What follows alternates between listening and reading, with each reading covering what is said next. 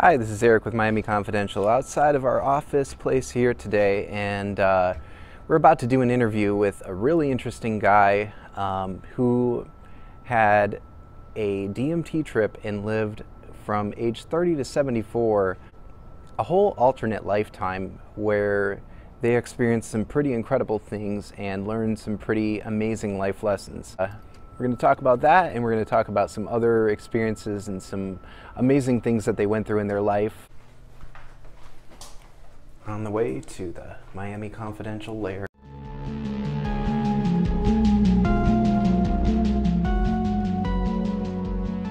How's everything been since we last talked? Pretty good. I mean, nothing's really changed since then. Luckily, let me silence my phone real quick. Silence the work phone too. No, things have been pretty good. Working as usual. Sent the wife and baby off to Disney. So that's where they're at today. Nice, nice. Silence this one. There we go. Awesome. So, I'm really looking forward to the discussion that we're gonna have, man. Because this is like a cool topic, bro. Like we had some really awesome conversations, like plural, when we, Yeah. you know what I mean? Like we got into some cool subject matter. It was neat too, because like when I first met you, man, I remember your first comment was about the computer that I had, you know? Oh yeah. And I was like, yeah, it's this military grade, heavy duty, whatever, you could throw it across the street and it probably won't break hmm kind of thing. And you're like, oh yeah, because you're a computer guy. So hmm that's what you do You, for like a I'm living. I'm kind of a computer hoarder, to honestly. Like you can probably see my collection of old PCs right there. Nice. Jeez. I like the gaming one. Uh, Oh yeah, that's my baby. that thing looks pretty sweet. It's all right. Graphics card needs an update. That is cool, dude. That's really cool for sure. So yeah, so I was like, okay, well, you're into computers and stuff, and I don't know, we probably got talking about the simulation or something like that because I tend to go into long rabbit trails, just talking about Oh how we're, yes, like maybe it's a video game. I don't know, like are we really real? What is reality anyway, kind of thing, So but that was a pretty cool conversation we started to have, man. And I don't know how it like ended up going all the places that it went, but probably just because you're such an interesting dude and you have so many experiences that you've been through. And they're just, I mean, if I had gone through the same experiences, I'd probably be like telling people about them too, because it's pretty cool. And they're the kind of things that I'm sure are kind of like a little bit hard to discuss sometimes, especially if people aren't that open-minded. uh, yeah, at first, but I mean, like people take what they want from it. If they, Right. Oh, let's see. So we started to talk about psychedelics. I'm not sure. It probably went from the simulation discussion to the oh, psychedelic discussion, most likely. Because I was probably talking about how you could live an alternate, something about maybe we've lived different lifetimes. I bet you that's what it was. yeah, yeah. Um, and I technically have, I guess, technically haven't, but given my experience with DMT and what happened with me, and like I'm not a professional or anything on it. I did it once, and from what I gathered, I probably did too much. But the experience that I had with it was so profound and meaningful, even though it was somewhat traumatic. I'm glad that it happened, and like everything that I could ever get out of a hallucinogenic substance, I got in that first experience with it. Wow. Um, and it was just, yeah, it was mind-boggling. But yeah, I essentially lived a second life in this trip, and it's almost formed my current reality, just because of what I saw myself doing in that reality. Right. So tell us a little bit about that. Like, how did that start for you? So I mean, at the time I was going to college, and I wasn't assigned to any religious ideology. I was an atheist at the time. Um, I was, dating a girl who's now my wife, but I didn't really appreciate her as much as I should have. And then like even my parents, my family, like I just really had no meaningful connection with them. And all the friends that I thought I had meaningful relationships with were just friends or just people that I was partying with, skipping classes with, and just things weren't going well. And granted, it was my fault. I wasn't putting in the effort for any of these different aspects of my life, whether it be academia, relationships, like personal health. Uh, and so one day, my buddies were like, "Hey, let's do some DMT." I'm like, "This sounds like a great idea. I'll do some DMT." Sure. And he, some kind of vaporizer thing. As I said, I'm not an expert, so I don't even know what the device would be called that I smoked it out of, but he ripped it, and then I ripped it, and we were watching some trippy YouTube videos, and things started getting weird and crazy, and like shapes were forming, and like the TV was turning into like a rhomboid, so it was like getting distorted. Uh-huh. And but what I didn't realize, this was actually my mind creating a trip inside of my trip, which will make sense in a moment. It's kind of like tripception, I guess. But I figured 15 minutes had gone by, everything wore off, and hung out with my buddies for a little longer, and then I went home and continued my life. What I didn't realize was the trip never ended there. Like when the trip was over, or when I thought it was over, I was still in it. And what ended up happening was my family, girlfriend at the time, anybody that should have been a meaningful relationship to me just got deleted out of my mind. So they were non-existent. Yeah. And so I got my act together for school. At some point, I switched my major to a finance major. I got my dream job. I was an intern at this firm for a couple years, and then like I finally got the job there, and then I was excelling in my career. At some point, I buy my dream house. I'm buying everything that I could have ever wanted in life. I had a antique Honda collection. Wow. And at some point, I become partner of the firm. I retire at like 55, doing retirement life. I buy a huge yacht, travel around the world a little bit, see all these different cultures. But again, just never having a meaningful relationship. Like I never married. I never had like a serious girlfriend. Like I had flings all the time, but none of them were anything of substance. And so after retirement, at the age of 70, I get diagnosed with colon cancer. Wow. And so I'm like, okay, I'm gonna fight this. And I fight it. I do chemotherapy, radiation. The weird thing is I don't know anything about chemotherapy or cancer treatment, but Right. I went through like all the things that people know of to treat cancer. But like one of the weird things that always stuck out to me about like after I got out of the trip and like I thought about it was when I was getting chemotherapy for the cancer, my veins burned. Like I could feel it. And like I was nauseous. My whole body hurt. I would get aches. And at some point, I started to succumb to the cancer. And at the age of 74, I get put in a hospice. At the age of 75, I pass away alone in the hospice. And after I passed away, snapped out of the trip. Just like that. Wow.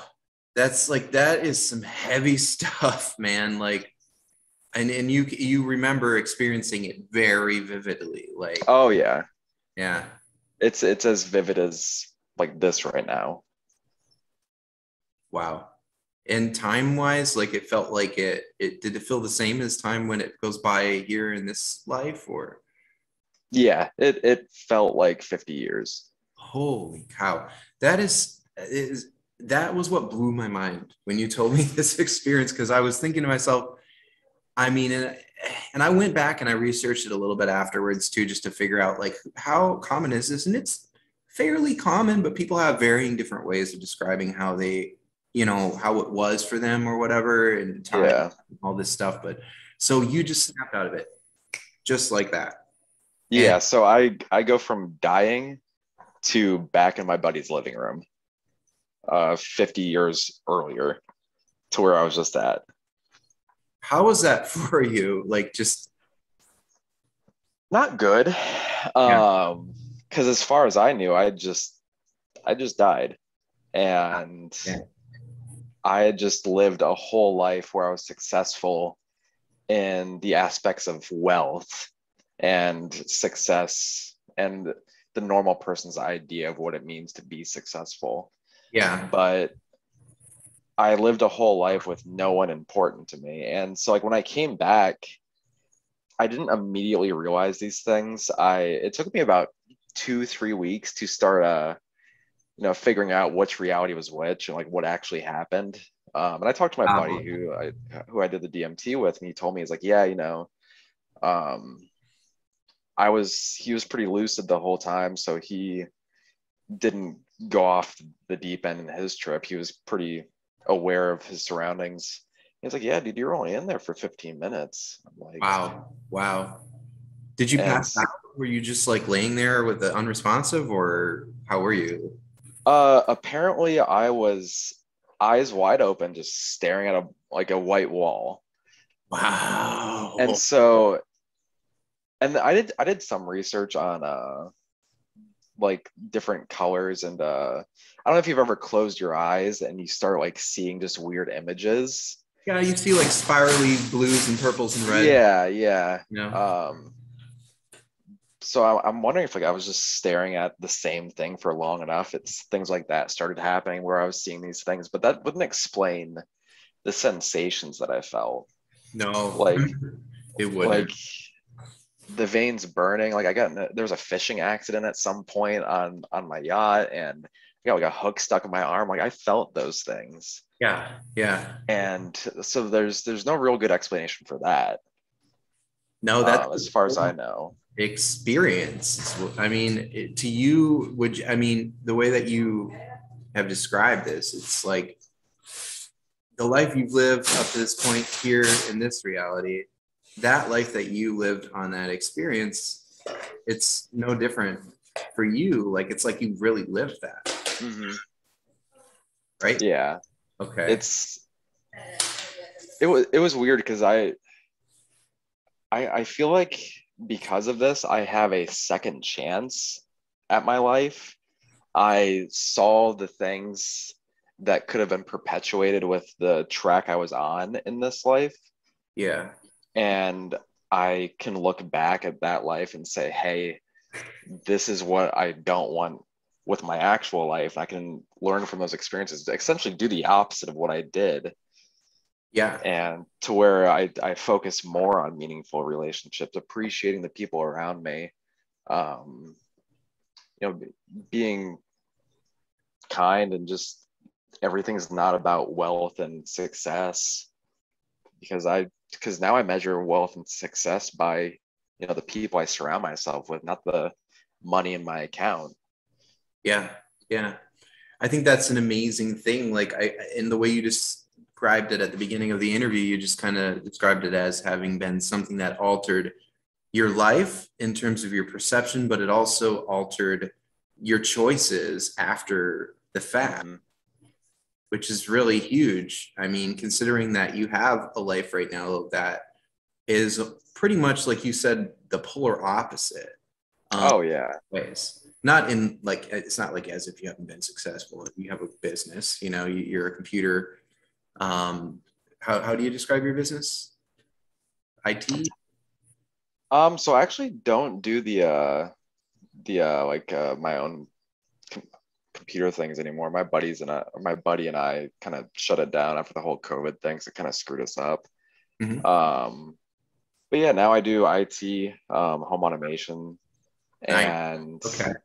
I do it for a big company, and they pay me too much to complain.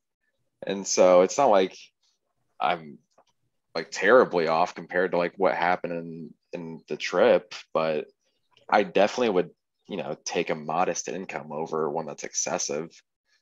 I hear you, man. So you said you became a partner in a firm. Was that like a lawyer thing or? No, it's a finance management firm. Oh, okay. Right, right. Yeah, because I got a bachelor's in finance, and then I had like a second major in accounting, so I got certified for CPA. And the funny thing was, like, in real life, I was going to school for accounting, um, but I wasn't doing well. I Hmm. wasn't liking it. Like my grades were fine. It's just I didn't want to do it because it was boring, but I knew it would make me money. And I was Right. actually thinking about picking up a second major in finance and going that route. And so it was funny to see that that's what actually happened in the trip, Yeah. versus to what happened in real life, which was me dropping out of school and not doing any of that. Yeah. I mean, and was that, did you drop out of school and decide not to do any of that after you had had that trip? Yeah, it was after. Um, Yeah. and I feel like that was a big influence on me not continuing my college education, just because the college education at that point in my life, it was like I need to go to college to make money. Right. But after this experience, I'm like, I don't. Money isn't Isn't the the end all be primary. all. Yeah. Yeah, it's just. And so I ended up dropping out. I worked retail for a little bit. Um, at some point, I became obsessed with computers because I was working at Staples as the tech Ah. supervisor, and these people would come in with their computers and say, "Hey, this is broken. No one can fix it." I'll tell Mhm. them, "I can fix it." Even if I, I didn't know how to fix it, I'd figure it out. yeah. Yeah. And that perpetuated into me and my buddy starting our own business. We did that for a little bit, and then COVID hit. That kind of screwed up everything. So we ended up like closing out the LLC, and then a few months after that goes by, and I get a call um, from so my dad works at this big building company, and they're like, "Hey, my boss said, yeah, oh, hey, is your son good with computers?" And I told him, yeah. And he's like, all right, have him send in a resume for home automation. I'm like, so I'm getting headhunted? And he's like, yep, you're getting Nice. headhunted. I'm like, all right.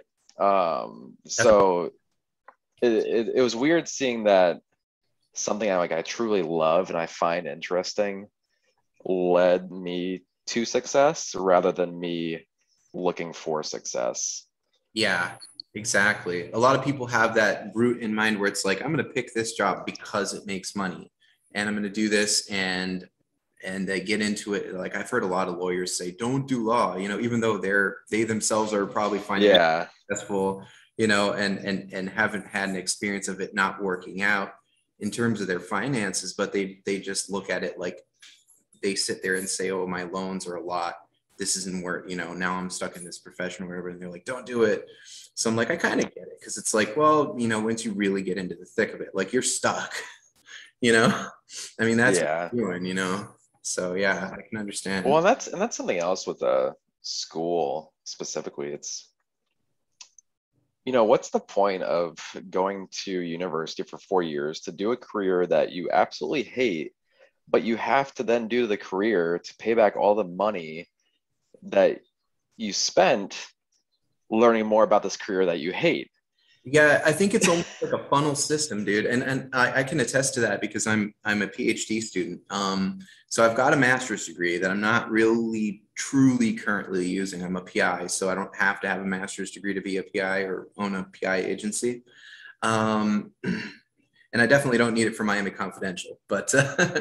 anyways, but I mean, I guess it helps my credibility or whatever. But with the PhD thing, I'm like, I ran out of loans, and so I'm out of pocket. Now I'm having to either make the money up front to be able to pay for the tuition to finish so that I can go back and then start teaching and then start making the money back. You know what I mean? So it's almost like, and I'm funneling, or how you say, I'm being funneled into the same system that I just went through. Yeah. The other side and teaching that system. It's brilliant. It really is. So there you go. You know, it's I feel like it's just a machine, man. You start in feeling this is how you do it. You're going to be successful. You're going to make money, and then you just feed back into the same thing. You know. So Oh, I can go on and on and on about the false illusion that is known as college education. I feel you, bro. Because I mean, I'm living it now, like, and I'm stuck in it. I have to finish in order to Yeah. build a career, to pay back my loans, to be a part of the same system that I just went through. So hey, I mean, you know, I'm hoping I can at least contribute something meaningful that maybe can help push things in a different direction. My field is criminal justice, so I'm studying like prisons, and I'm trying to study like how do you say, like the environment, and my thoughts are like maybe research on that environment might help make it better or whatever. So Yeah. that's me. So anyway, I forget where we were. This whole thing's being recorded, but we can always, I'm doing Oh, you're fine. edits to the whole thing. So, Yeah. so yeah, so you decided, so you're a father. Okay. So you're a father and you're married. Mm-hmm. Okay, so tell us a little bit about that. How is your life now with everything, being a father, being a family man? Having my daughter was probably one of the greatest things that has ever happened to me. And like, I know that sounds cheesy and every dad says that, but people truly don't know purpose and drive until you have a kid. Like, yeah, there's that drive for money and success, and again, it's like what's the end goal with that? With having a kid, it's just all you want to do is just make sure their life is as great as possible for as long as possible. And you know, just whenever I don't have a bad day at work because I know I'm working to support my wife and my daughter. And yeah, being a dad is just amazing. And then like coming home and just her running towards me and squeezing me, and oh, it's I no other feeling like it. Best feeling ever. Dude. Oh yeah. I have a 1-year-old, so I kind of know what you're talking about. He's one. A 1-year-old boy. Yeah, he's a little over one now, I guess. But he's now to the point where he's kind of running around and super smiling all the time. He's got like 4 teeth, you know. Oh yeah, once they're mobile, like your back starts to hurt a lot because you're bending over trying to keep them out of stuff. Yeah. But oh dude, it's nothing better. And then like just seeing the progression of someone like starting off as this like little potato that cries and becoming like a human like us, it's just it's the most amazing thing to watch. And like getting to watch the personality develop on a day-to-day basis and them learn new things.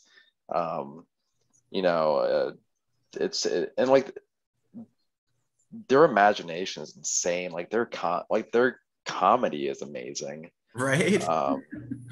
Like my father-in-law, I think he has like a form of Parkinson's, but he kind of shakes a little bit.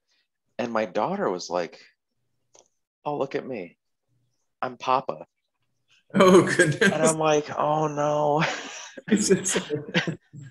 But it was. She just doesn't know that it's yeah, she's got no idea or anything like that. But making watching like something that doesn't know like embarrassment or guilt or like shame, and like just they're just doing what they think is funny is absolutely amazing to me.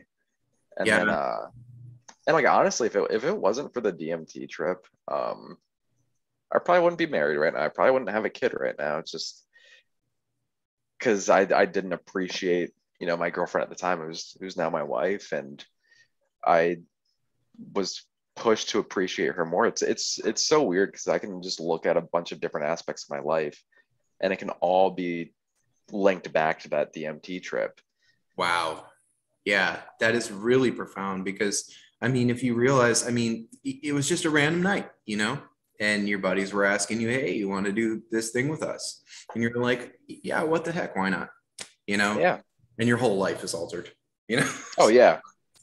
No, Yeah. as I said, I was screwed up for a couple weeks. I didn't know what was real, what wasn't. Um, but I mean, as I mentioned to you when we first met, it was one of the greatest things that ever happened to me. Mhm. It was literally life changing. So it hasn't been all, and I don't mean to, I'm going to make a little like a little bit of a segue or whatever, but so it hasn't been all butterflies and roses though, has it? Like I remember you also told me it was one of the best things that happened to me, and it was also something that I almost wish I hadn't gone through. So tell us a little bit about that. Like how did it affect you in terms of like integrating, you know, having had a full other lifetime and having the mind fuck of coming back to reality suddenly? Well, as I mentioned, like I didn't know what was real, what wasn't. I didn't. Oh, people are getting home. Oh, yeah. We can keep it short. We don't have to go too much further past this if you. Oh no. Just wait for them to be quiet. All right, there we go. Okay. Like I didn't want to I didn't want to go to work. Like I was calling out work because I just like is this real? Like do I even have to go? Right. Yeah. I would see people and like I just started like looking at them as like NPCs. Like, Yeah. Yeah. are you real? And it took me a little while. I even still make the joke like I could still be tripping. Yeah. Yeah. I mean, it's hard to know, especially in those weeks after. It would have been especially hard to know. Yeah, it was a bit of time before things like got back to somewhat normal. Because there was days I just didn't even want to like leave my room. Like I just didn't want to talk to anybody because I just thought no one was real. Wow. And Yeah. and for a little while I figured like, you know, I could just not do anything for the rest of my life. And I fully didn't comprehend the lessons that were presented to me. And but yeah, it was quite the adjustment period. Like I can't even describe like the I don't even know how I would describe what like the shock of going from thinking that you're dead to okay, now I'm back on the couch. Yeah. Um it was an odd one. It's definitely a feeling that's hard to describe just because of the rapid transition from one life to the other. Yeah. Yeah. I can't even imagine, dude. Like if I ever, I've done ayahuasca. I did it in Costa Rica where it's legal. Just add that for the record, but um, um, anyways, but I no, I totally. I mean, I've thought of doing a DMT experience, and it's nothing to be taken lightly, obviously. Because you could have an experience like the one that you had, which in your case has blessed your life in amazing ways that you really only know are blessings now because of the experience that you went through, which is amazing. So that's one of the reasons why I want to bring stories like yours to the world, is just to show people maybe the malleability of our reality, or just how profound things can really be, what types of experiences can actually be had, and also maybe just what's important in life. You had an experience of what most people would think is the most important thing, which is your success and what you make as a mark on this world, who you are, and everybody wants nice things and a nice comfortable lifestyle, and you had all of that, and you experienced all of that, and learned a valuable lesson in the process. And I'll just go a little bit into some other stuff too. Like I've been listening to this guy on this website called actualize.org. And I recently went back to some of his 5-MeO DMT experiences, because he did like 30 back-to-back 5-MeO DMT trips with, like the toad medicine or whatever that they give. Yeah, And no thanks. it's like DMT, but it's like Yeah. or there's something else going on there too. And he was talking about, at a certain point, it was just all about love. It was just, it's like he realized that the purpose of this life is how much you can love. Like, can you love? It's like a contest. Can you love more? Can you, no matter what the situation is, can you be more loving and love? And I just remember after listening to that, like with my wife, just being like, I need to just be more focused on connecting and just being here, than I am in my own pursuits, because I've got work and I've got all this stuff. And I'm like, how is it all going to pan out? And I'm just looking back, I'm thinking about your story, I'm thinking about other things I've read, and I'm starting to realize there's a central theme here.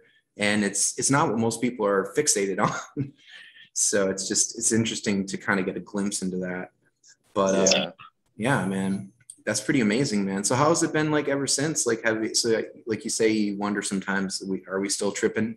I mean, if you could experience something so real and so vivid, how do you know you're not just tripping right now? How do I know, like. Yeah, exactly. Like, as I mentioned, I still make that joke because I mean, and that's the thing. It's like, there's no real way to know. It's not like, because I mean, if I was still in it and I pinch myself, I would feel it. But I mean, we kind of joked about it earlier, like simulation theory. It's like, so say like this whole thing is a game, and Right. Yep. It's not like we all get to fight the same boss at the end, but we all have our own bosses.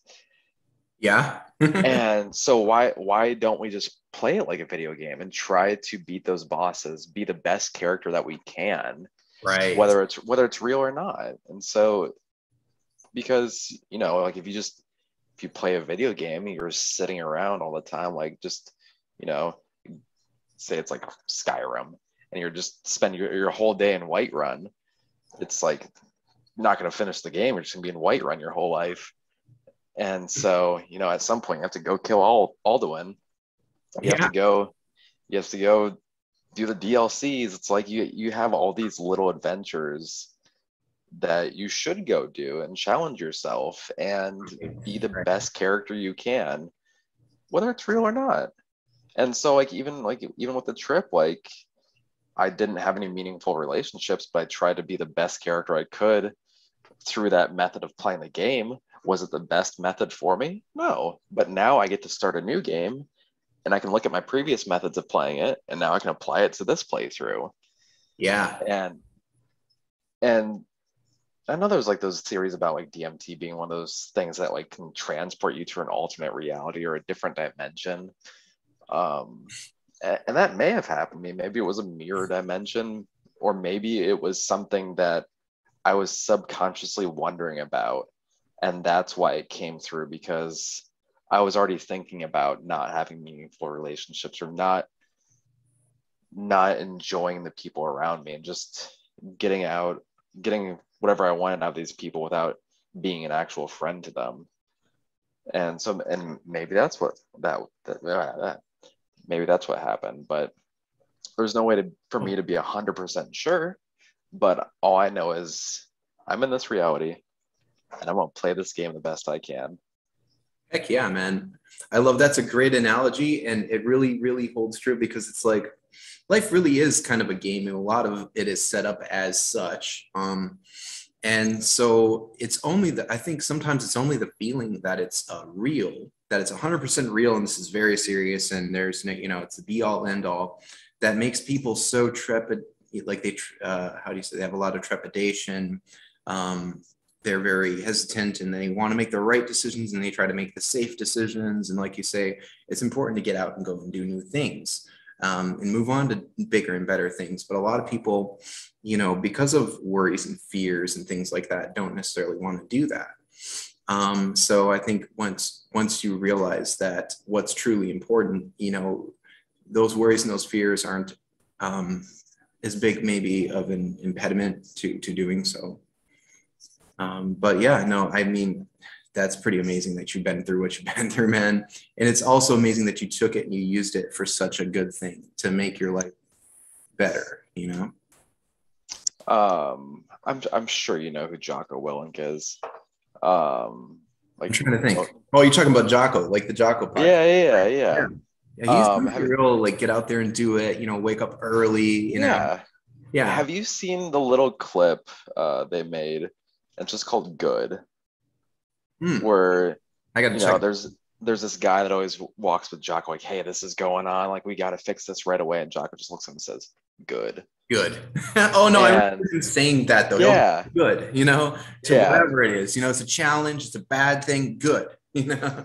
So like Exactly. one of the biggest things that like helped me uh post the DMT experience was just listening to that clip over and over and over and over and over again. Because that experience I had for all intents and purposes at that point in time was terrible. But Mhm. there is some sort of good that had to come out of it. And so I had to reanalyze it, analyze it again, maybe analyze it for 3 or 4 more times before I came to a conclusion on what is good in this circumstance. And I at that point, I just apply that to everything. Like if there's something bad, good. I can look at this as a learning experience, figure it out from there. Um, and so it just made me a better person. I'm more adaptive to situations. I mean, granted, I had 50 plus years ahead of the curve, dealing with Right? one-on-one interactions, Yeah. and That's crazy. It's like it's a weird way to think about it, right? Like I had 50 years of life wisdom to draw on from the future, essentially, yeah, in another you know, another experience of another lifetime, you would say, whatever that was, whether it was another dimension or it was a divine movie or interactive and fully experienceable movie from God or whatever you want to call it, but it's you experienced it, and then it almost is like you're coming back and you're a character and you have like maximum wisdom and maximum you know. it's like when you play a game and you're playing on New Game Plus, where you beat the game, but you get to come back with all your gear and all your skills. Yeah. That's exactly how I look at it. Honestly, it's my best way of describing it. Um, Cool. one like little minor detail that was kind of weird about the trip that I didn't realize it until afterwards, a few weeks afterwards, is you had just said from the future. The weird thing was nothing new came out. Like medical technology stayed the same, cars stayed the same. Wow. Um, like movies that had like just come out back when I did the DMT, they were Yeah. still in movie theaters. And so like nothing new came out. Like, there was no cultural developments, no technology developments. I had a Google Pixel for 50 years. Wow. It was so like Yeah. there was little hints within the whole thing where if I would have really looked at the small details like this, I would have noticed them and I would have known, but they just never occurred to me during the fact. And and I think that's kind of what helps me like differentiate that from now is like new things are coming out, new technologies being developed. There's Ah, always something new coming out now. And so like metaverse wasn't a thing in my trip. I'm like, there's ah. no way I could have known that it was ever going to be a thing. And so uh, that's something else that kind of reassures me, like, oh, okay, things are probably real right now. Like you're not going to go to sleep and then wake back up in that life or something. Yeah, yeah, Right.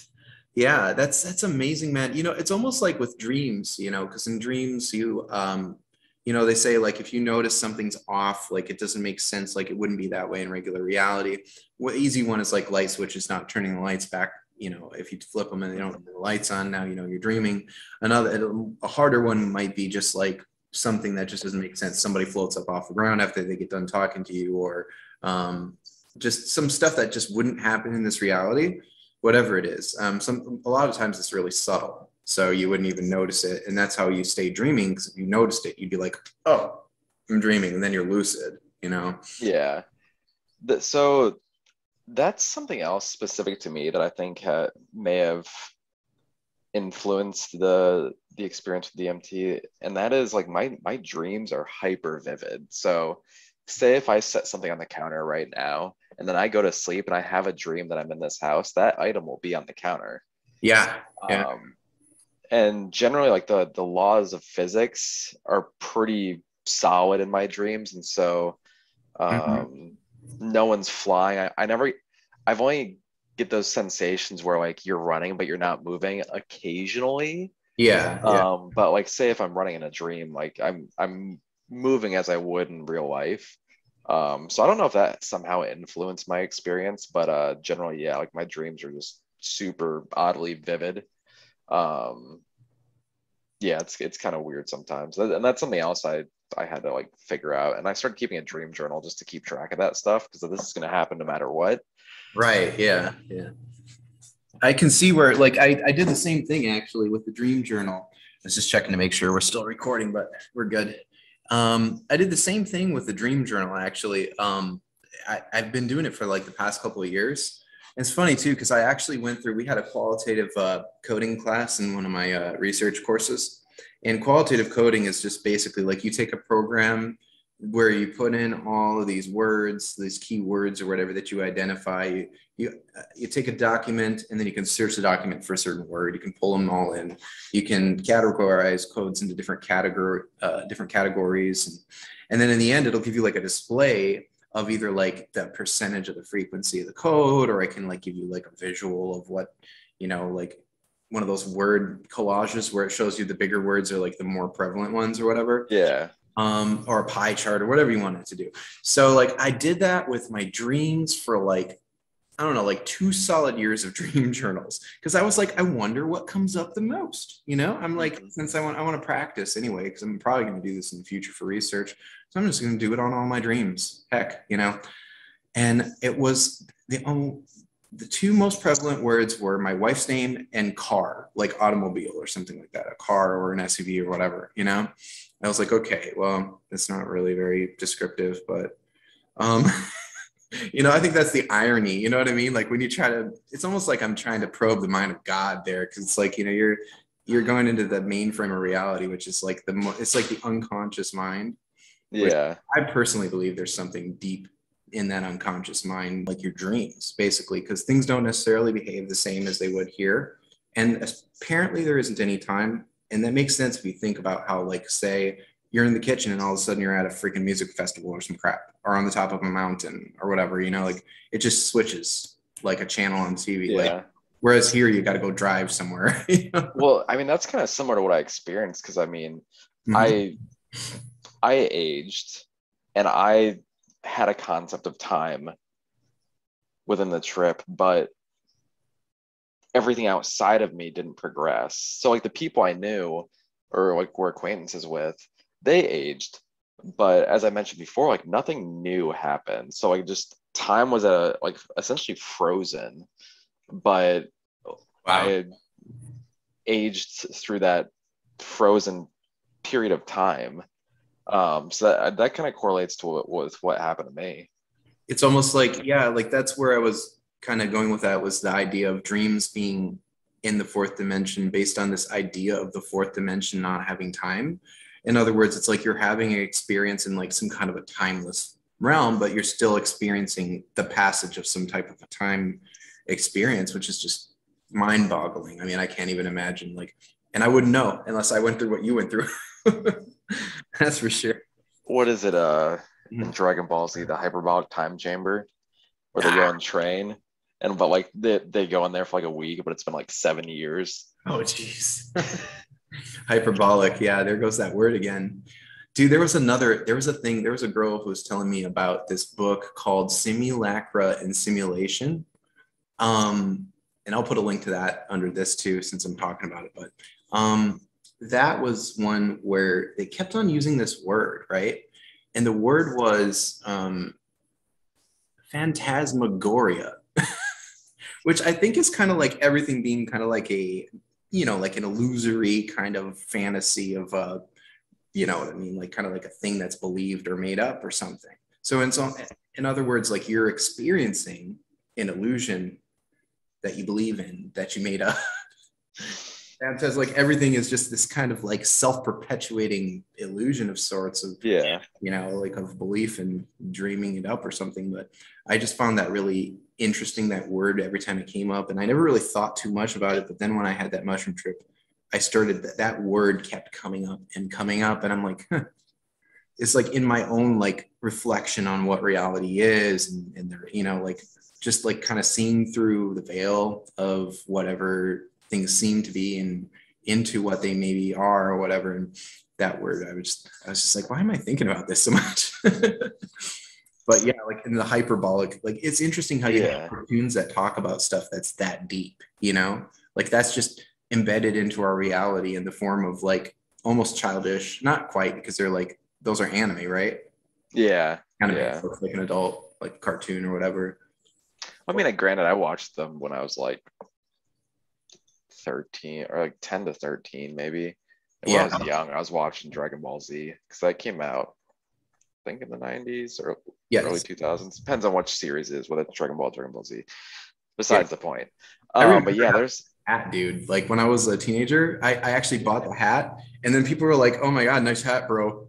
Like, I thought it was so super cool. I loved it. Like I was like, "This is a freaking awesome hat, bro!" You know, and everybody was just like, "Isn't that nice Dragon Ball Z hat, bro?" You know. I guess I didn't grow up in a school where people are like super into anime or whatever, but like it depends on where you grow up too. I think if I lived in the city, it might have been a little more so the opposite. You know. Mm. When you were having your mushroom experience, did you? So have you ever messed around with like meditation? Oh yeah, yeah. Yeah. A lot. Have you ever gotten that like sensation of like vibrating like right where your third eye is, but it's like right where your pineal gland is? Like you stay in the meditated state for so long, like your just forehead just starts going like that. You might have been primed. Was it shortly after your DMT trip or no? No. But it's weird because if I get in a meditative state for long enough, see, that's what happens. Lights start to go out. It's on a timer. Mysterious stuff starts out. 7. Oh, it's off by 2 minutes. It's supposed to go off at 7:20. Whatever. Cool. But there's been a couple times I've been able to like induce that vibration. Yeah. And it's weird because I'll just be sitting there and this will usually happen like 30-40 minutes in. Like I've got to go for a while to get to this point where I can actually just imagine myself in this big empty space that's my mind, because you know, like the point of meditation is thought management, clearing your mind, exactly. like kind of pull everything that's stressful or just energy absorbing out and just give you that time to just recover. And so that every time I get that vibrating sensation, I can visualize myself in this big open space, and it's completely like white, but it's kind of like foggy out in the distance to like where I'm almost like, it's like the render distance on a video game. Like you can't see past the fog because it's just your GPU can't handle it. Wow. That's amazing, dude. But yeah, I can just imagine myself, and I just say that empty space is my mind, because once I get to that point, I'm like locked in. I can just walk around in this open space, and then when I'm ready to get out of it, I'm like, all right, time to open my eyes, get up, and start my day, or like if I'm doing it before sleep, end my day. But I've gotten pretty good at inducing that sensation. So if anybody out there hasn't tried meditating yet, try it. Yeah, dude, that's interesting because like I've gotten to states where, like I feel like I'm like, you can feel some sort of vibration, right? And then I'll get the colors and stuff, and like and it gets really, really relaxing, and I can clear myself and come back, but not quite to where you can like get to that kind of a thing. That's kind of a cool visual element to be in, where you're able to visualize this kind of clear open space. It's kind of like Ready Player One, kind of like resume game afterwards kind of thing, like I have yet to see that movie. I have a lot of people. I haven't. Oh, really? A lot of people I've make references to it. Yeah. And so I probably should watch it. Because this is probably going to be our reality in about 10 years once Mark Zuckerberg has his way. The main. Yeah. Ugh. Are you so kind of on topic, kind of off topic? Are you familiar with any like Jewish or like Hebrew lore? I mean, Yahweh, and I mean, I guess between that and just knowing that most of the Bible stories pretty much came from the Jewish faith. I mean, um, Yeah. it's interesting to see how stories got carried on from religion to religion.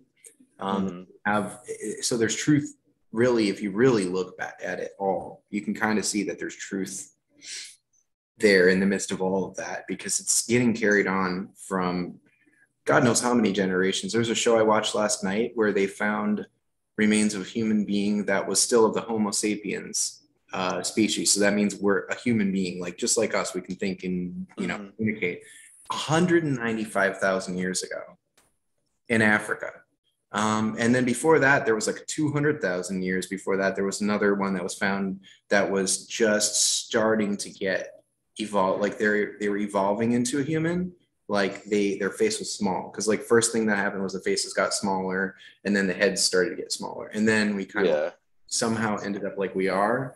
And so just thinking back, it's like, okay, you have religions that are stories that have been carried on for possibly hundreds of thousands of years. And they're very basic and simple stories, but there's truth in there. And so you have our religions, and then we have our stories. It's almost like religions were a history book of the time that they were, that the sacred books were written in. And then there's also like stories that are used to teach, right? So this is where I'll differ because there are some stories that I believe have yet to happen. Ah, yeah. And so the story I was kind of getting to is the Golem of Prague. Are you familiar with it? I'm not. Tell me about it. Tell me about it. I'll give you the short version of it. So I believe it was a rabbi that created this man out of stone, sand, and metal. And he brought the man to life with a script on his forehead. And this golem was a great service to the city. He was a protector. He was a helper. He would help them, farm the crops, protect the city, help recovery efforts in a natural disaster. And at some point, he became a menace to society. So he started destroying, causing fires and disasters. And in order to stop the golem, Uh-huh. they changed the script on its forehead, and they changed the script to the Hebrew word for death. Uh-huh. And that word is meta. Oh, I've heard this story. Yes, I have heard this story before. I don't know why, if it was me and you who had this conversation or not, but yes, this is now ringing. Maybe, It might have been me and you. I don't know. But yeah, maybe, but there's no way Mark Zuckerberg doesn't know that story. right? I mean, Yeah, Meta and then you have this thing that could be a service to society, and then it could and it might not, and then the word is Meta. So they changed the word to Meta to make it like benign, basically. yeah. And he names it this Meta. So like if you think about it, the internet and social media in general, it was a great service to society at one point. People were getting in touch with folks they haven't talked to in years. It became easier for people to get their class reunions together, and it became this hub of socializing through this great thing that we have called the internet.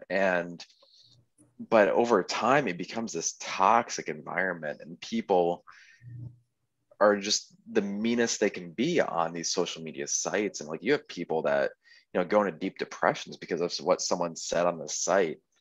But Yeah. now you have a social media that you can go into, and it just so happens that phones and computers are made out of refined sand, Hmm. metal, and different kinds of stone, and that the script that was on the golem's forehead is exactly where you put VR goggles. Oh my goodness, dude. That is, what's really interesting is when you think about it, dude. I mean, like, okay, so I've had dreams, right? And especially like if I've had any kind of a psychedelic experience or something, I have a dream afterwards. sometimes, and it'll be, the theme will be like, none of this is real, this isn't really happening, this is you know, or something like that, like this is all ones and zeros, this is all just code or something. And I'm like, okay, you know. And I've even seen like in states like between, like when, as I'm waking up for the dream, when I'm still in the dream, like I'll be staring off into whatever dream scene, and it'll just start breaking apart into lines of code, or kind of like a matrixy kind of thing or whatever. And I'm like, wow, okay, cool, you know. So I'm like thinking like, okay, so there's a theme here. I keep getting these dreams or whatever about things being a simulation. And it's like, and then I realized pretty quickly, as a lot of, I think, people who go very deep into their own consciousness realize, is when you start to come back and try to tell people about it, especially if the theme is none of this is real, people are like, yeah, but you know, but there's, Oh, you look real. nuts. Yeah, people are like, well, yeah, but you know, certain things are real though, you know. I mean, you know, and that might have been an experience. They write it off, because I personally believe that the reason why that's such a knee-jerk reaction to just dismiss the idea of there being any illusory aspect to all of this is the idea is very, it doesn't sit well with someone, especially because you don't, if you haven't like wanted so badly to try to understand the true nature of things and be open to the possibility that it might be otherwise, or it might be more complicated than what we take it to be, then someone who hears that is like, it's almost like, no, don't tell me that. It's nonsense. Like, you're crazy or whatever, you know. They don't want to believe that their life might not be as real as they think it is. So, and I mean, even if it isn't, like you said, you know, like even if it isn't real or whatever, whatever this is, if you give it your all and you come at it with maximum love and be the best person that you can be, and really go for it in the most genuine way possible, I mean, that's, what's there to lose in doing that? I mean, it's the best way to go, really. And most people are afraid to do that because they're worried about their own needs and their own success and stuff like that. But realizing that this might be an illusion is almost like a way to say, okay, well, I'm going to give it everything I've got. I'm going to be more loving and more understanding to people in my life. And I'm really just going to live it like backwards. Like, how would I look at this when I'm on my deathbed? Like, would I want to have made more money, or would I want to have just like been better to the people in my life? And realizing that, you know, all these needs that I'm anxious about meeting, like I want to make this money, I want to do this thing, you know, because of my own survival. Like, if I don't have to, if I realize that it's not as serious as I think it is, it's more of a game or more of an experience than like some kind of a like do or die kind of thing, then I can be more freed to just be like, hey, I can understand these people in my life. I can be more loving towards people, be more understanding, and care less about my own self or whatever. So I like that message and what you're saying, you know? Well, I don't want to say like don't do things for yourself and don't look for monetary success, but you know, just understand that it's not everything that is there. It's and like and so I mean I'm sure, are you familiar? I'm sure you're familiar with Jordan B. Peterson. Yeah, I've listened a little bit. Yeah. So like in his book, 12 Rules of Life, like one of the things is like clean your room. Right. Get control of your environment before you try to control an environment that's outside of just your influence. And so yeah, you want to take care of yourself and get things in order and make sure that you're going to be successful, but you want to make sure that you set aside the proper amount of time for meaningful relationships, the people that you love. And yeah, it's not always easy to spend time with these people. Sometimes it sucks. Like, yeah, I don't always want to hang out with my grandmother. She smokes a lot inside of her house and she's kind of an alcoholic. But right. I'm gonna go over there every once in a while, say hi to her, you know, make sure she knows that, you know, I'm still in her life and that I love her. And yeah, and sometimes it's not easy, and sometimes it's not that hard. It's just you have to force yourself into the habit of loving people the most you can. Um, on top of keeping things in order for yourself, so you can, love yourself, love what you're doing with your life outside of these relationships. Exactly. And so it's not going from one extreme to the other. It's that you want to find that balance in between, to where you have that success and those relationships. But you don't always want to make it about just this side or just that side. Right. Exactly. Yeah.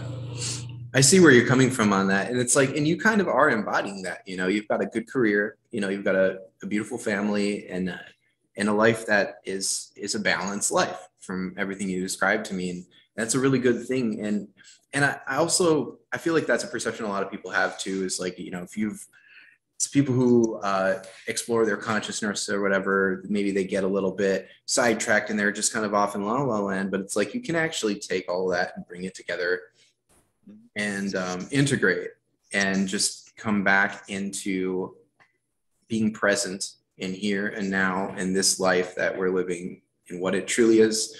I think there was a quote that I was hearing, and this is another one from actualize.org, but they were saying, the guy, his name is Leo, he does the channel, but he's talking about, gosh, I forget where I was coming with this, something about love, something about true love, or what the meaning of God or the meaning of love is accepting things as they are, is being able to really accept and love things as they are, which I think is probably a challenge for a lot of us, is to really, because I feel like, okay, so you've got your life, you can approach it however you want. You can be focused on tomorrow and what you want to accomplish. You can be looking back at past, regrets or whatever. You could be escaping in some way, or you could just really face it head on and love it and really go, balls to the wall, so to speak, just with living your life to the best possible way that you can, and like accepting, the fact that this reality is what it is, and working with it, as it is. Going back to, let me see if I can find it. Going back to like a religious aspect of this is, have you ever been to like a AA meeting? I haven't, but I have some friends who have benefited greatly from it. Let me see if I can find that quote. Here we go. And so like, kind of like what you just mentioned was, so this is the serenity prayer. God grant me the serenity to accept the things I cannot change, courage to change the things I can, and the wisdom to know the difference. Yeah, it's that third one that I imagine is a hard thing to really, because it sounds like, oh yeah, just the wisdom to know what I can and can't change, but do we really know? Like, yeah, and so what do I know that I'm able to change or not able to change? Yeah, and like and that goes back to what you were saying, like love things for the way they are, because, and that was something else before, like there was so many things that I wanted to change with my friends, like, oh, I wish they would do this, or I wish they would act this way in this situation. And yeah, I can say like, hey, if you're around these people, like tone down the swear words, or like try to be more polite, but in the end, like that's not who they are, that's not their personality. And like, and you shouldn't be trying to like manipulate those details around you, because they're not your details to control. And then even in like bad scenarios, like what I was saying earlier with that Jocko quote, good accept the situation. It may be a bad situation, maybe a great situation, but you just need to approach it the way it is, figure out what you can control, what you can't control, and don't push the boundary too far, because then you might destroy a relationship. Say you're trying to push like control of a certain person, or even like material things. Like if you're working with materials and you try to force material in a certain direction, it doesn't flex that way, you might snap it, and now you have to start over. Right. And the last thing you want to do is have to start over because you push something too far. True that, man. Like I remember you were saying how you're like how you did computer repair before. I just recently tried to repair one of the video laptops that I use to edit video for this podcast. And I love laptops, because they're terrible to work on. Oh my goodness, tell me about it, bro. Like the screw sizes weren't the same. I ended up taping it together temporarily. Like now I figured out that I need to buy hinges and a whole screw set and all this crap. But I mean, I similar to how you were saying, I might not have, you said you didn't know how to repair something, but you'd be like, I can repair that. And I'm sure that you probably went through a process of maybe sometimes trial and error, trying to figure out how to do things right. Um, but I mean, like, I feel like it's worth it when you're working with something, even if you kind of like you're like, oh crap, I didn't even come close to being able to repair this right. But I'm like, okay, well, what didn't I have that I needed? Or what could I have done differently? And then I start looking, I'm like, oh, I can afford those parts. Okay, well, I'll give it a second go, like later on, you know, and try again or whatever. And it's like, I know I'll grow and become less of a person who just gives up and stops trying, you know, when things are difficult, you know, so to speak. Yeah. And that's where the difference between like pushing something too far to where it cracks or and you pushing something to the point of it just flexing. So you Right. understand that flex point and you're like, okay, Yep. this is Okay. where I need to like step back, take a break, Right. and then reassess the situation. Right. And I mean, granted, taping it back together probably isn't the prettiest way, but you understood you were at that flex point. And you're like, Yeah. okay, I'm gonna take a break, see what I need, and then we'll go from there, not start over, but start where I left off and continue on. Right. And Yeah. that can be applied to anything in your life, whether it be in fixing a computer, fixing a car, a relationship, Right. um, Yep. and, and you know, like that's how like most serious arguments start. Is like you push someone to that breaking point, and Yeah. that Yeah. rather than like the Rather than flex back. point where like personal attacks weren't being thrown around, and it Hmm. was still just a heated discussion. But once you get to that breaking point, that's where like things start to go haywire, Yeah. and and those are the things I try to avoid. And you know, it's not always avoidable, and you need to be able to learn from those mistakes when you do push it too far. And Yeah. it's just one of those things that you can almost apply anywhere. I agree, man. And that's a really, I think with relationships, that's probably a big area where that really ends up being like a pretty big thing. Um, just because of that. And then you just kind of have this, you know, it's just like there's that breaking point that you can push things past. And I think it's built into all of us to want our way.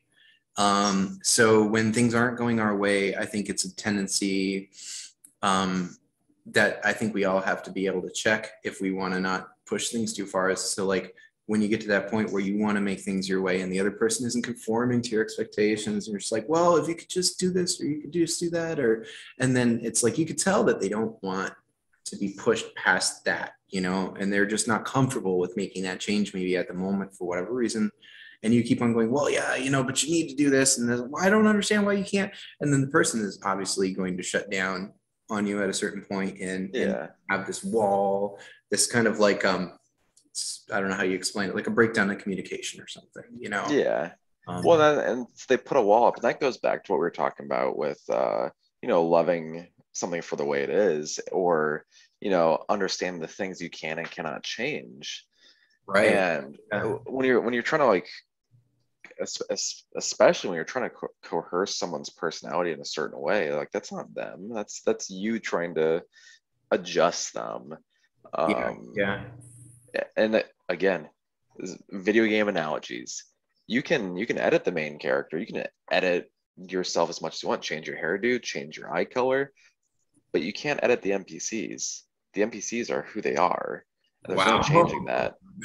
That is so deep, man. I think there's like an episode of Westworld where where something's happening and they're on one of their adventures, and Morty's like, "You mean like Westworld?" And Rick's like, "Yes, yes, Morty, like Westworld." Okay, fine. And, like, and I was like, I watched some of Westworld, and I was like, "Oh my goodness, this is crazy!" Because like, I mean, the way that it is, it's like it's real for the people in it, you know, Mm, and it's real for the people. I mean, it's as real as real life would be to the people who come into the simulation too, or whatever.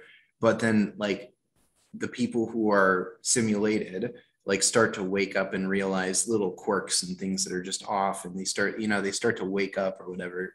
Just the idea of it is an interesting concept or whatever, you know. Those are two shows I've never watched. Oh, right on. Westworld and Rick and Morty. NPC, I just think about it like, okay, so that's really cool because like in real life, I can't really change my hair anymore because now I'm bald, but you know, back in the day, I'm getting there. That's why I have the hat on. right on. I used to have like shoulder length long hair, you know. So like I went from like, Yeah, me short too. hair to that, you know, and that was like my way of changing myself, you know, and making myself cooler or whatever I thought I was going to be. And you know, and you can do all these different things. Like even now I'm doing this channel. Like I had the idea one day. I was just like, what would I rather do? Because I do private investigation.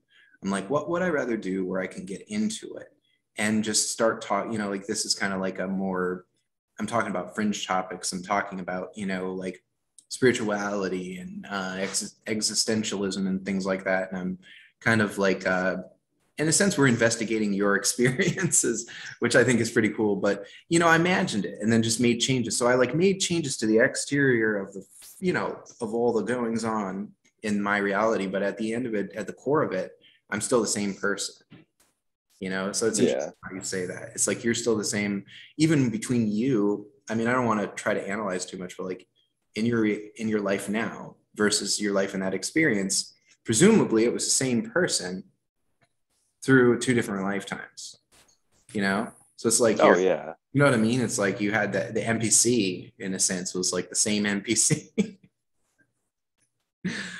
Wow. Yeah. It was one of those things where it's like the main character looked the same, but chose a different decision at like the first quarter of the game. And so like morale and like ethics and beliefs were the same, but the paths and timelines were completely different. Wow. Yeah. And like for you, it really was like, was every day, did it feel like a full 24 hours? Like, Yeah.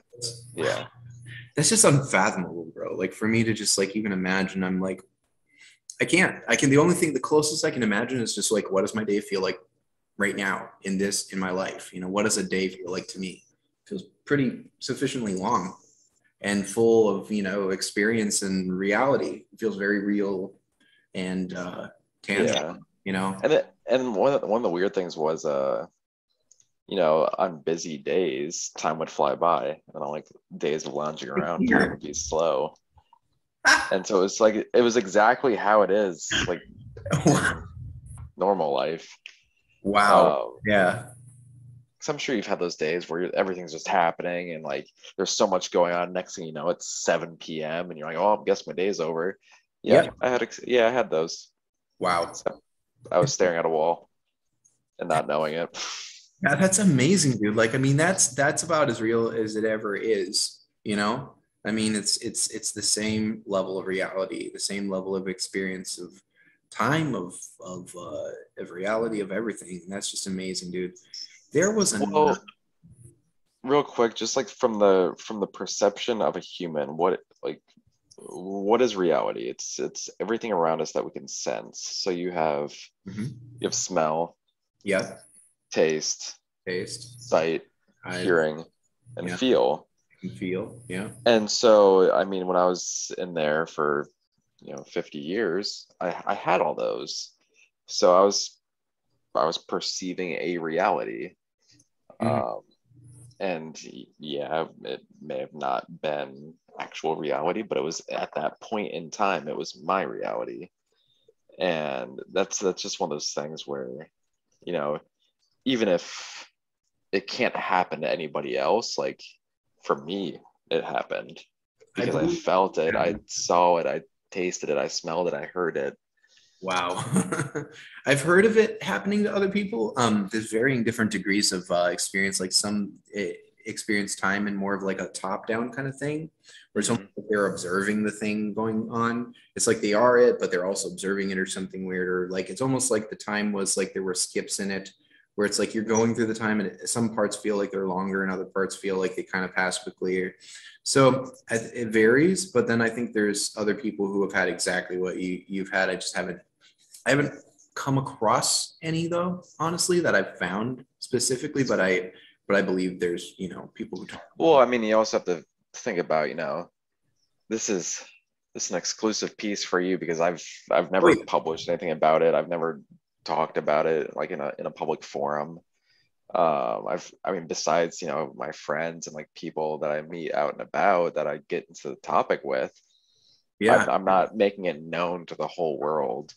Yeah, I feel you, bro. Like And I had a few people that I was like, yeah, I've got a couple episodes coming up. Like a really interesting guy lived a whole alternate life on a DMT trip from like age 30 to 74, and everything was real, and the passage of time was normal, and like all this stuff, and like just everything was different. And I've had a lot of people show interest, like, oh, dude, let me know when that drops, because it's just something unique. Like I've listened to probably thousands of hours of videos about stuff like this and other spiritual topics and different things. And I've never quite come across a story as profound as yours.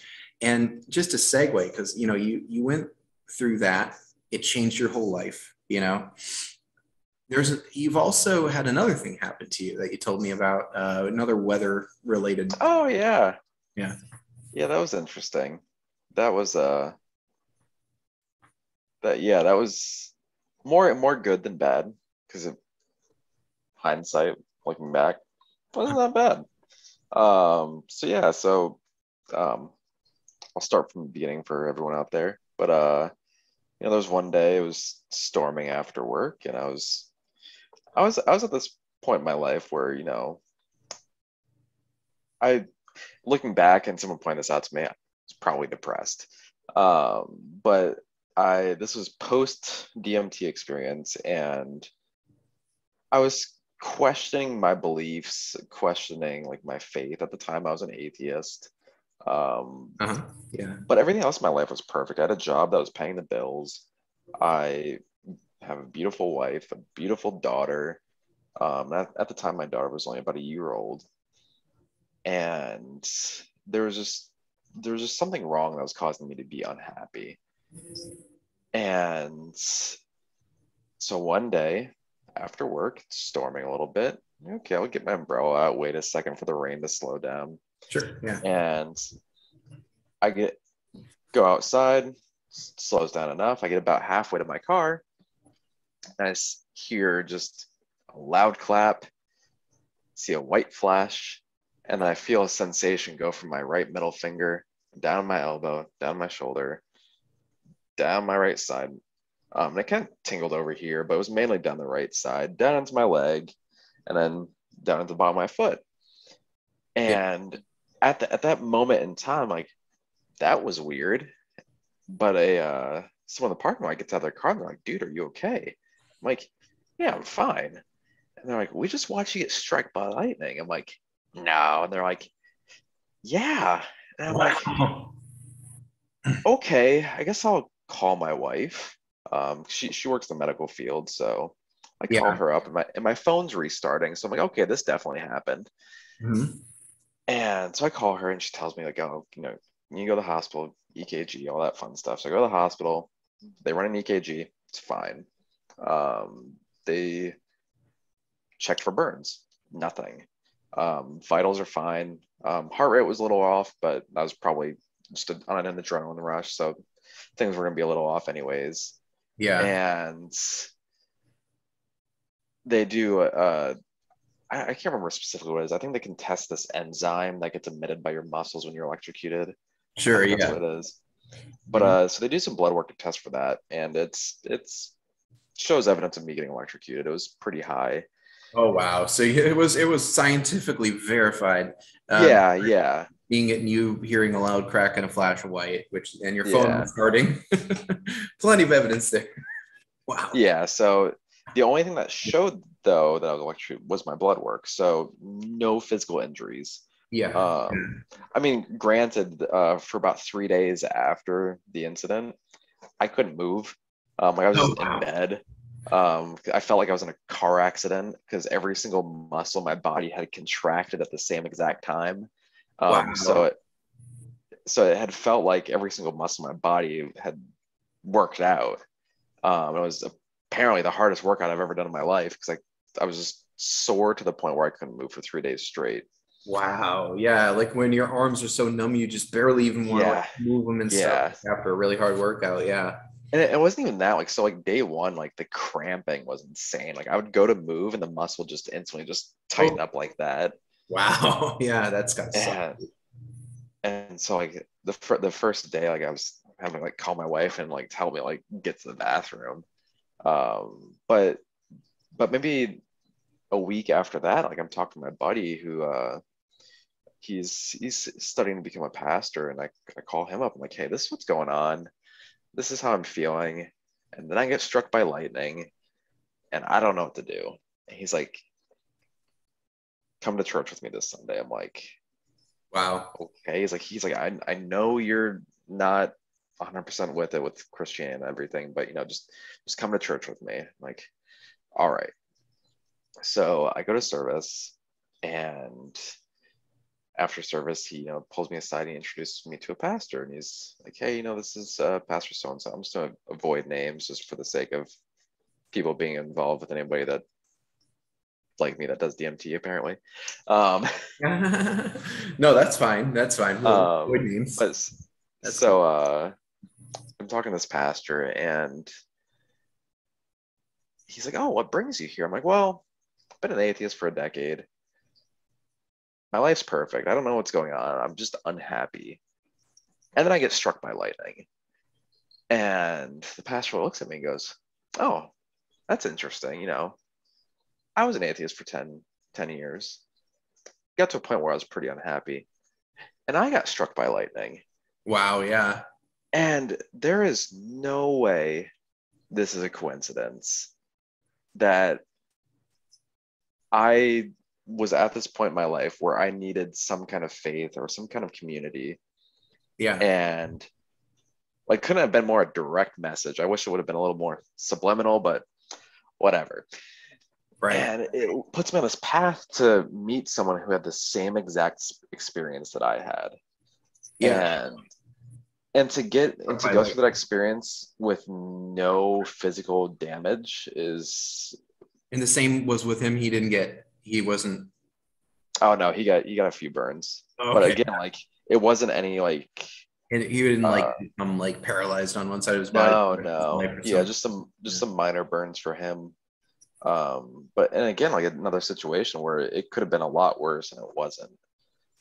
And then Wow. like yeah, there's some of those things could have been explained. Like one theory I actually have is it wasn't a direct hit. It must have hit like right in front of me or next to me and caught my umbrella, and that's why I went through my middle finger because there was a metal button on my umbrella. Yeah, and they excuse me. So they have branch. I think lightning strikes aren't all like 100%. Yeah. Like there's a little bit of like stuff that happens there. So you could have gotten like a part of it, or But I mean that don't they say like a lightning strike could light a city or something like that? Like they're pretty powerful. There's a lot of power in one of those. I mean, it's an insane. Oh yeah. Power. I mean, it's definitely enough to kill a human being. So Oh yeah. depending on, and it also depends on how it hits you and how it gets to ground and all these different things. So it's definitely some miraculous circumstances there in your situation. It sounds like, and maybe his too, because he took pretty close, like a close call there as well. Yeah, and that's kind of what got me back to Christianity and like finding some sort of faith again. Like I don't assign myself to like one denomination of Christianity just because there's certain books that I read that have pretty much been redacted from the Bible. And then I almost like to explore the idea of a higher power in Christ. Just so happens like the bulk of my belief is in Christianity. Right. Yeah. But I almost like to think of myself as like a religious explorer because different ideas and different theories and different religions just fascinate me altogether. Mm-hmm. Yeah. And that's kind of put me on this path towards like an intellectual treasure hunt or Easter egg hunt. Yeah. Yeah. Like where can I find these things from old texts that might relate to today, like the Golem of Prague, Right, exactly. Um, Yeah. and it's kind of cool to find those similarities in a story that was written, a few thousand years ago, Right, and right. stuff that's happening right in front of your eyes. Like it's warning us that there's going to be something that's a service to me, to humanity. In other words, it's kind of a thing that we created or set out to do things for us, and um, we think it's really great. Right now, obviously, the metaverse is like catching on huge. It's with young people especially. Like I went to Orlando. I think it was on the same case that I was working where I met you. We were hanging out at that. It was a kava bar that we were hanging out at. And I went on another trip all the way to Orlando, and I was at this. It was actually another kava bar because I'll do my reports there sometimes. So I'm like sitting at this one, and they had these video game tournaments, these Melee Smash Brothers with the Mario tournament or whatever, and another friend of mine from Miami knows about that too. So he was like, "Oh, I know that exact kava bar," and and it was just a real interesting place too, because like the floor tiles were all ornate and everything was just really interesting. There's these kids there, and they're like, "Oh yeah, we're DJing in the metaverse," and they're like, "I'm gonna have a show here." So they film their show with a live audience, and they're DJing. And then they're in the metaverse, or people are in the metaverse watching them. And then so you can go in the metaverse to like a fake, like a room that's a venue, and people can book Yeah. and work their way up to bigger venues and build like a music career in the metaverse. And in the real world, they're doing things too. And so in the metaverse, they're watching their show in the real world, and then they're also, simulated reality inside of there. And I'm just like, wow, this is insane. Like this is really going to draw people in. And once you get those tactile sensations built into the whole thing, you start making it more real. Because right now it's kind of like, like It's rudimentary. Yeah. yeah, it's not really all that detailed, but it's going to get more detailed, just as things naturally do. I think Elon Musk had a quote about that. It's like if there's any rate of improvement, even at the smallest, then we're eventually going to get to full on simulated reality. It's just a matter. It's not a matter of if, it's a matter of when, basically. So that's just like wow, but I mean, like you said, there's a story from 3,000 years ago that might have served as a warning for that. Yeah. You know? Well, I mean, even looking back, like what, like I guess 2022 now, so Yeah. this would have been 1960s, I think. I'm sure you know who Simon and Garfunkel is. Yeah. Um, Yeah. Mm-hmm. in The Sound of Silence, they even say, "To the neon gods we pray." And you have all these cities with these massive TV screens with these advertisements on like lifestyle products, and then you have someone who's pushing this alternate reality lifestyle, Mm-hmm. and you're going into this realm of just digital life. Yeah. Yeah. And all things considered, like, what's the point of it? It's meaningless. Yeah. I mean, I wonder sometimes, like we've outsourced our minds to Google or to other things. You don't necessarily have to memorize as much anymore. You can look it up now. So Yeah, exactly. like we're storing or memorizing less. So our brains are being used in those aspects in less ways. And then you've got like an external brain, which is this whole computerized cloud or whatever. And then you've got simulated realities. It's almost like sometimes I wonder if we created this in a sense of another step in evolution to try to outsource intelligence. You know what I mean? Like it's an interesting and scary thing to think about, honestly. Well, I mean, for me, if this is a step in evolution, it's definitely a step back. Because if you consider the phone, so look what's happened to the elderly in nursing homes. Like why did we have the elderly around past their point of usefulness? Because they could share wisdom and information and data from their life that they lived before us and say, hey, I did this, you should do this differently than I did. Right. Yeah. And so back 100 years ago, that was our only source of any historical data or experiential data, to where we could get information from something we didn't need to experience because someone already did. Yeah. But now we have the whole world's data in this. Yeah. And so now, like, we just stick old people in nursing homes and we visit them, like, once every 6 months to a year until they eventually pass away. And on top of that, you get people that have almost like slow processing power. Like they like downgraded the amount of RAM they have in their system, and they can't process information as fast. Or they downgraded to a smaller hard drive, and they can't store as much data because they can all just store it on an external hard drive, it being the phone that has this unlimited database. And if, say, like and I might sound crazy right now, like a crazy conspiracy theorist or whatever, but like, say the grid goes down. What are you going to do for information? You Are you just going to be know able to, things, like you'll be like, well, I mean, like, we'll have to check it when the internet comes up. We'll check like it. people like this right here? I have a book on something that's pretty basic, building a perfect fire. It's a basic skill that a lot of people don't know, actually. Exactly. And if I didn't have this book, or say I have this book and I don't have cell phones, I have the book. I don't need a cell phone. I know how to make a fire. That's like step one in survival. Yeah, yeah. But, people don't read anymore. They don't write anymore because they can just get everything in the form of a video. They can just go watch it. So watch someone tell them how to do it step by step. And there's no thinking, and there's no again, like, there's no pushing something to the point of flexing, or pushing it to the point of breaking and finding that breaking point, and trial and error. Yeah. It's non-existent because people just have all this information at their fingertips, but they're going to be useless when they no longer have that database.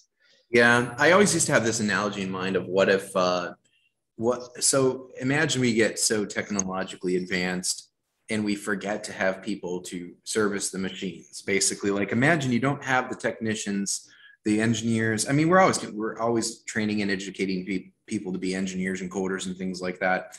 Thank goodness. But I always used to think, like, what happens if we don't have someone to build the hardware again, to understand the manufacturing processes and all these things? And I think when I think about it a little more, I'm like, okay, we do have a lot of different people in all these areas going into these specialized areas. So it seems to be set to sustain itself. But I'm like, man, but I mean, honestly, like, even that though, if you look at coding, people, like, I have a friend who's a computer, like a software developer, and he's like, oh yeah, I don't really write. I don't really know that language. I just use the generator. I generate that code. I do this, I do that. It's so a lot of things, even the most technical things that people know and learn, they don't really know. They know how to go through the motions to do their part in the system for their job. But if they had to do it from scratch, so to speak, and I think if you really look at it, it's like, if you look at cloud computing or just the internet, or just, if you wipe all that out, to start over from scratch might be pretty difficult, because the basics of just how to build everything from the ground up, I think we probably already lost that. Honestly, like, I don't think there's enough, like, collective knowledge organized in the right ways to, like, start over, so it is a little scary to think about in that sense. But yeah. Well, and that's why I'm like a big proponent of, being in a community that's real. So, you can go into the metaverse and be part of like a group, but is that a real collective and community of people? No. It's almost like a 3D Facebook page exactly. Yeah, you're like walking around in there, talking to people, and like, hey, this is real. And so, like, like you mentioned, like, we met at a kava bar. Mm-hmm. I go to kava bars, like, specifically the ones in this area, just for the sense of community and to meet new people and expand my knowledge base from their experiences, and maybe give them some of my knowledge and wisdom from my experiences. And it's real. Like, I'm talking to these people, I'm seeing their reactions to what I'm saying, and like, I can see the possible impact I might be having on them, and they can see the possible impact they might be having on me. Yeah. And and even like just gathering little tidbits of knowledge here and there from these people, and seeing how they approach certain problems in real life, like that for me is knowledge and community, not these digital spaces. Yeah. Which is really funny because I work in IT and like home automation and stuff, but I absolutely hate all of it. Right, right. No, I get you, man. Like, so I see where you're coming from. Like, sorry. So like basically you have, it's like a lot is lost in translation in the digital world. You don't have body language, facial expressions. People can misunderstand things, and whole falling outs and ruinings of relationships and friendships can happen through all of that. So it can be pretty bad if things are misinterpreted. But in real life, you have that real organic kind of genuine connection, you know. I mean, it's a real, it's just nice to have that, I guess, you know. Yeah, and that's something else. It's like when you're in person, you say something that, you know, you didn't mean to be offensive, but it may have come off offensive. You can see the reaction immediately.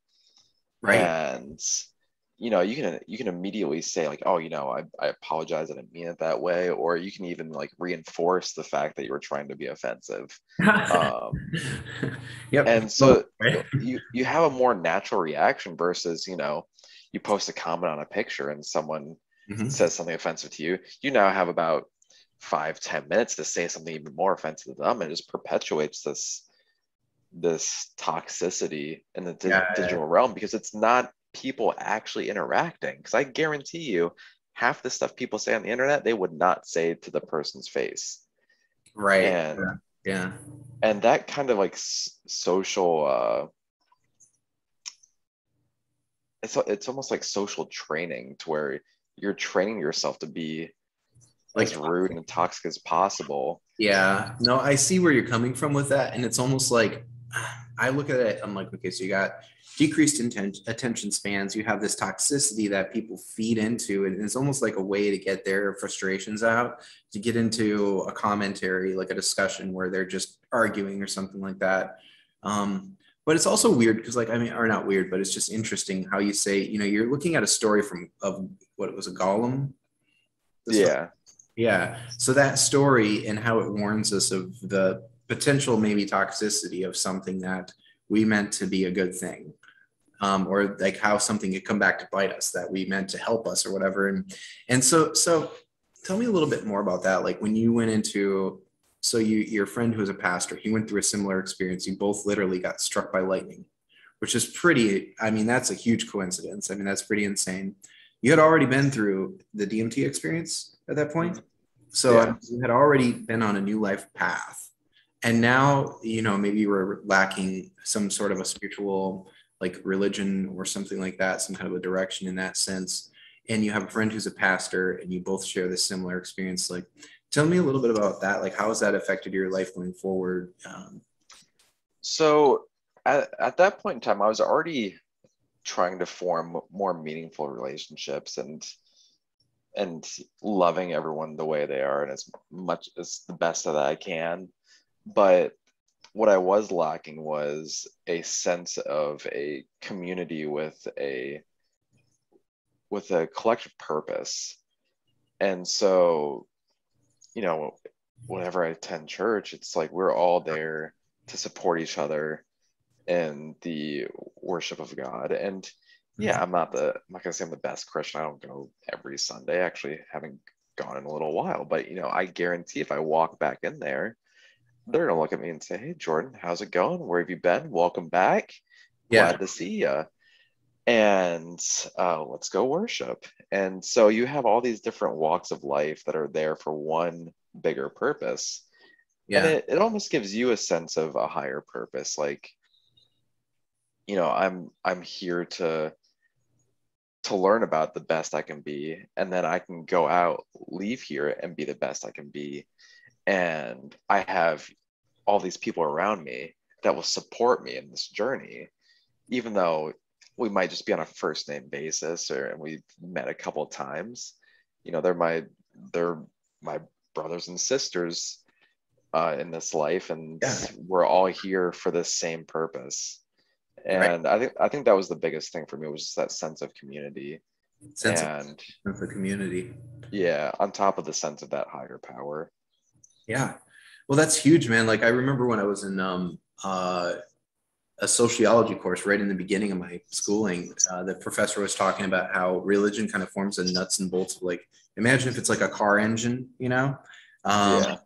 like you need all the parts to keep the thing running, right? And it's almost like religion with what it provides for us as people, as a part of our own psyche. I think it's important for us to have a sense of purpose, a sense of shared community and direction and belonging. So it's almost like religion, in a sense, is like it's a necessary thing for society, for our community, for our, you know, or for our sense of just for our psychology as human beings. So it's almost like if you think about it in that way, it's like it makes sense because you needed that, you know, like you needed that Yeah. to have that full experience of life that, you know, maybe you were starting to feel like you were lacking, you said, you know, at the time. Yeah, exactly. And like this was, post COVID shutdowns down here because I think we were down for like 30 days. And so Yeah. have this world where the only time I was seeing people was at work. Right. And because like Right. no one wanted to hang out with anybody, no one wanted to go do something, Right. Yeah. because no one knew what was going on. Like no one knew what was going on with this virus. And so now you have all these people that are isolated, and I was one of them. Like, yeah, I had my wife, my daughter, but you know outside of that, everyone needs a friend that's outside of their significant other relationship. Everyone needs a friend that's outside of their relationship with their offspring. And so those things were lacking at that time. And getting back to church was definitely something that helped me understand what a community should feel like and how I can benefit from those communities. Yeah, that makes a lot of sense, man. And I think that's really cool. And I wanted to make sure that we include that in your message because honestly, like, and even me, like, I think I might have had this conversation with you too when I was there in Cape Coral, but I was just telling you, I was like, man, it doesn't matter how deep I go in my quest for spirituality and trying to dissect this reality or whatever, I can still have a set of beliefs essentially that shatter all of my normal beliefs about reality, is thinking whatever the heck that I want to think, like seeing through the veil of illusion of this reality, so to speak, and still be able to say I believe in Jesus Christ. I can still say that story is true and believe that. And why can I be of two minds like that? I feel like it's because if reality is this malleable, that this is what we all experience as our reality, it's very consistent, we all mostly seem to think the same things about what's real or whatever, and then you have these alternate experiences that completely shatter everything we know about our realities, right? Essentially both are true for whoever experiences that. And then so then you have a religion, and that can, I believe that I can sit here and I can still believe that I still kind of consider myself a Christian. I still believe the story of Jesus Christ. Like I believe there's some kind of a divine significance there. I mean, even just if you just look at the story of this person, like this is a person who was like, hey, guess what? I'm not really this life, this body, who I am. That's not really me. I'm here. I'm actually with my father, and see, look, I'll even show you. And he like let them take his life. He's like, look, this isn't what's important. This body, I'm not this body. There's a bigger thing here. So I'm not worried about losing this life, basically, which is just radical. I mean, it's by most people's standards, that would be absolutely insane. But he was teaching something. He was saying, hey, look, hey, guess what? This isn't actually as important as you think. What's important, and he taught all these lessons about love, almost like if you think about the things you learned in your trip, it's like you learned about the importance of the relationships and the people in your life, and just enjoying and savoring all of that and making that important to you so you can have that beautiful experience, right? Who knows what this reality is, but if you look at it, it's like this reality in its entirety with all the religions and all the stories as one, it's a real experience, so I don't discount I don't discount it. I don't discount religion like a lot of people would, who are consider themselves to be like realists or pragmatic or whatever. And I still say, okay, no, but I think there's truth there, you know. Yeah. Worth And looking at. another thing that I benefited out of both those experiences was I got out of the almost like locked mindset where everything I believed was correct and there was no looking into any other ideas. And so, you know, it was either my way or the highway. It was, and so I would never explore like these weird ideas like simulation theory or not a flat earther. But I've looked into it because I'm like, oh, this is kind of Like, fun. let me read about it anyway. You I'm know? like, I'll check it out. Seems like there's a couple people that think it might be real. I'll look at it. Like the moon landing, like all those weird conspiracy theories like that. It's like, yeah, I'll check it out. Like it's fun. Yeah. But before, like if someone told me like, oh, the Earth's flat, I would just look at them like, oh, you're an idiot. I'm not talking to you. See you later. Well, now I've got a real good friend that he's a flat earther. And so every time I see him, like, tell me more. Right. I'm like, I'm still not buying it, but you know, but you're passionate about it. And yeah, I would like to, you know, further my understanding of what you believe in. Yeah. Whether it's correct or not. Yeah. And that was probably the greatest thing that I got out of this was just getting the chance to listen and to like what different people believe. Yeah. Because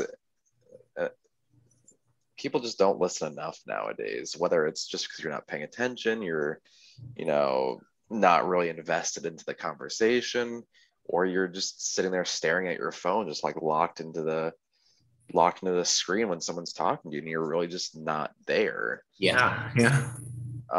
And so, and then like, even if you are there, just, you know, accept their ideas, you know, take them for what they are. And hey, it's definitely fun to, you know, counter someone's idea with some information that you've gathered. Like my buddy who's a flat earther, I countered one of his theories with simulation theory, which again, like I don't believe in 100%, but you know, it's a theory that I've checked out. And I countered one of his ideas with an argument. What if, you know, the globe or the earth is flat and round? And he's like, that's impossible. I'm like, no, hear me out. It's all simulation. So like, say if you're in Minecraft, you walk to one end of the map, it pops you at the other. Yeah. The map is flat, but it loops it, so you think it's a globe. Yeah. And he's just staring at me like, I can't talk to you right now. I can't comprehend this. And so like, wow, yeah. Being able to, you know, talk to someone with an understanding of what they're talking about and retort it with your understanding of the situation is amazing. And that's probably the greatest thing I've gotten out of all of this.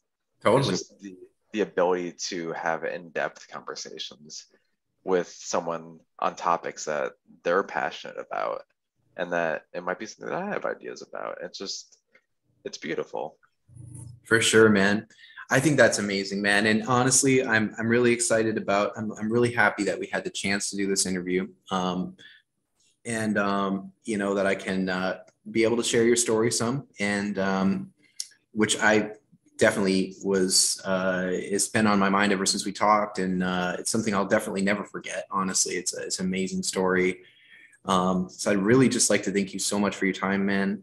No problem.